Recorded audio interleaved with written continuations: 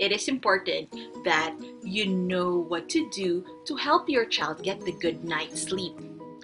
Does your child have ASD or autism and he's have trouble sleeping? Your child might have trouble falling asleep or staying asleep. Sleep can be difficult for most kids, but even more so for kids with autism. Therefore, sleep is important. For kids with ASD, this is because when they get a good amount of sleep, they can learn better, become less irritable, and have less behavioral problems. In this video, we will talk about sleep and autism, the consequences of lack of sleep. When do you consider a child to have a sleep disorder? And more importantly, what tips you can do to help your child sleep better. Hey, I'm Dr. Kristine Alba Kiat. I'm a board-certified pediatrician, and my mission is to help moms and dads deal with child health problems to raise happy and healthy kids. Sleep and autism. Autism and sleep problems. In a study done in 2019, it has been found that 80% of preschoolers with autism are found to have disrupted sleep. And sleep problems are twice as common in kids with autism. What are some of the reasons? One reason might be insomnia, where it takes a child with ASD to 11 more minutes to fall asleep, and these kids wake up several times during the night. Another reason might be sleep apnea, a condition wherein a child stops breathing several times at night. And another reason might be kids or people with autism might have less restorative sleep. What are the consequences of lack of sleep? There is mounting evidence to show that lack of sleep may make the symptoms of autism worse, such as poor social skills. Lack of sleep would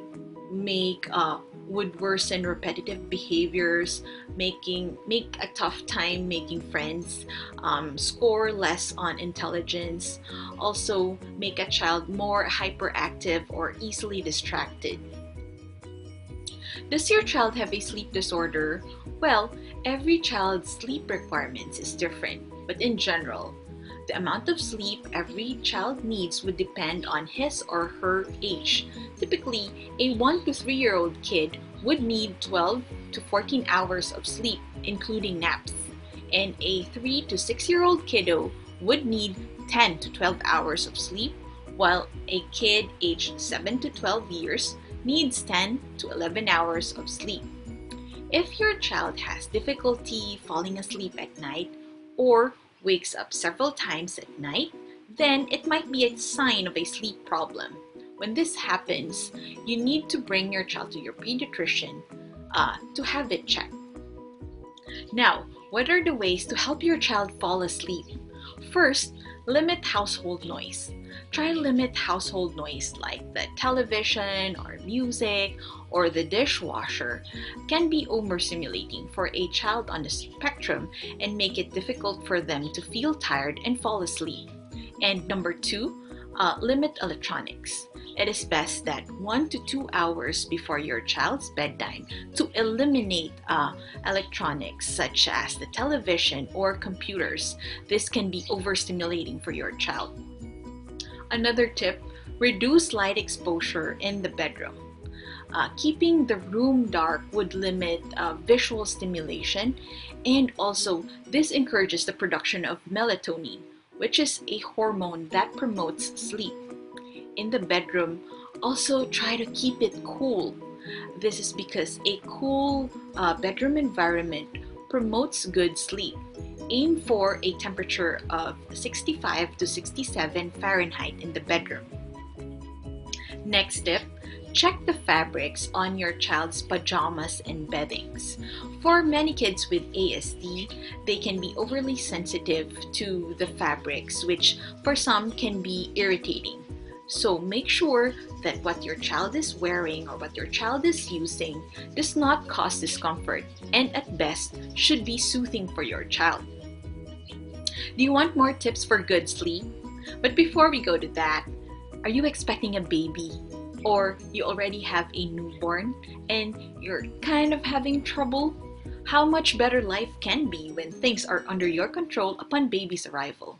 When you know what to do about breastfeeding, when you know how to soothe a crying fuzzy baby, when you know when to worry and call the doctor, when you know how to deal with postpartum depression. Well, you can get the training in the comfort of your own home.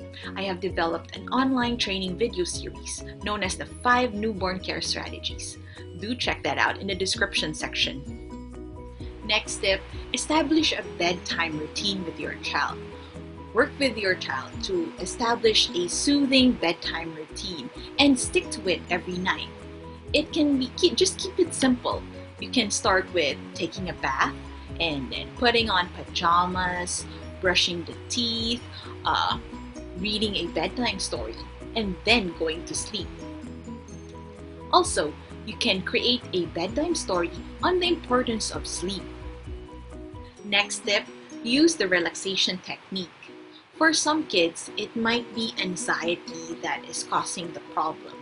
So try relaxation techniques like deep breathing, or taking a warm bath, or listening to soft music. Another tip, check your child's diet.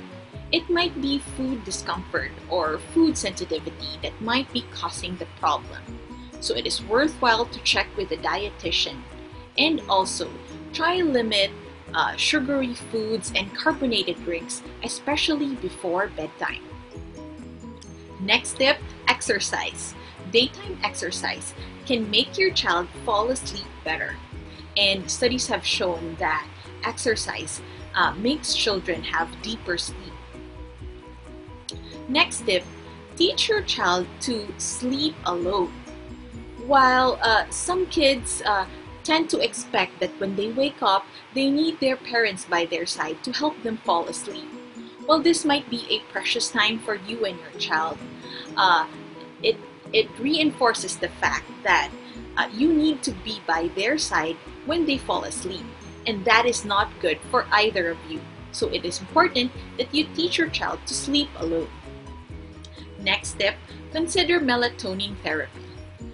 Studies have shown that children with ASD who were given oral melatonin have been shown to have improved sleep. So check with your pediatrician if it is advisable for your child to get melatonin. Then what if you have tried everything but nothing seems to work? Then talk to your pediatrician. Your kid might need a sleep study in order to pinpoint what is the problem that is causing your child to have disturbed sleep. Remember, better sleep will not cure autism, but children with ASD who get a good amount of sleep tend to learn better, become less irritable, and have less behavioral problems. Hey, if you like this video, watch my next video where I teach you about other child health problems.